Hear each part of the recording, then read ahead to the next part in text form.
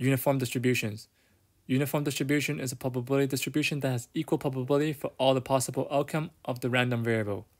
And here we have the equation for the continuous uniform distributions, and then we have the formula for the mean, and then we have the formula for the standard deviations. And then A is your minimum value, is your smallest number, and then B is your maximum value of x. So we're going to go through the example 2, and then I'll show you how to use these equations here. So part A, draw a uniform probability distributions over the range x is between 2 to 6.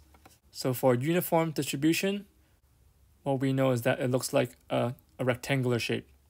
So when we're drawing the uniform distribution, what we have on the x-axis is your x, on the y-axis we have the f of x.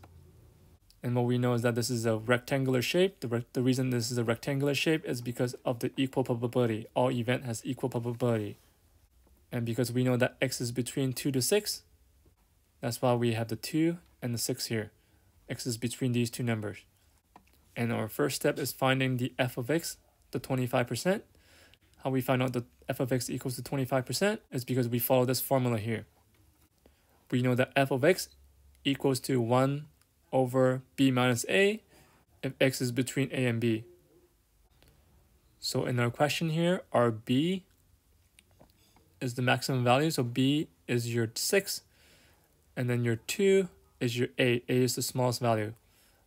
The reason why b is 6 and a is 2 is because x is between 2 to 6. So the smallest number is 2, the biggest number is 6. So therefore b is 6, 2 is a. So when we take 1 divided by 6 minus 2, we're going to get 1 over 4, which is your 25%.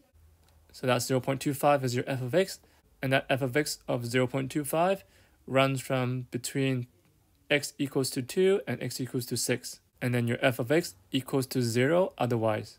So anything outside the range of 6 and 2, your f of x will be 0. And that's what we have shown in the diagram. In a diagram, anything of x between 2 to 6, our f of x is 0.25. Anything outside 2 and 6, your f of x is 0. So your y, f of x is your y is 0. And that's what this equation tells us. Anything between 2 to 6, anything between 2 to 6, your f of x, your y value is 0.25. Otherwise, so anything outside 2 to 6, your y value is 0. So that's why anything to the right of 6 will be 0. Anything to the left of 2, your y value will be 0. And then anything between 2 to 6, your y value, your f of x, is 0.25. And that's what we have shown in the diagram here. And that's part A. Part B, we have done that already. That's what we have shown here. That's your part B. Part C, calculate the mean. And the formula for the mean is A plus B divided by 2. So A is 2, B is 6. So 2 plus 6 divided by 2 gives you the 4. And that's your mean. Our mean is 4. Part D, calculate standard deviations. So the formula for standard deviation is B minus A square divided by 12 and then square root. That's the formula for standard deviations. So B is 6, A is 2.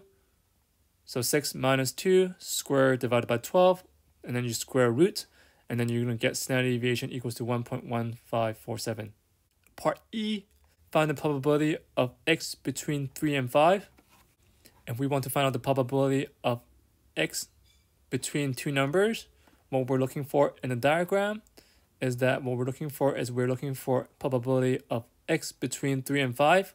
And the concept that you need to know is that probability is basically the area under the curve. So therefore, what we're looking for is the area of this rectangle.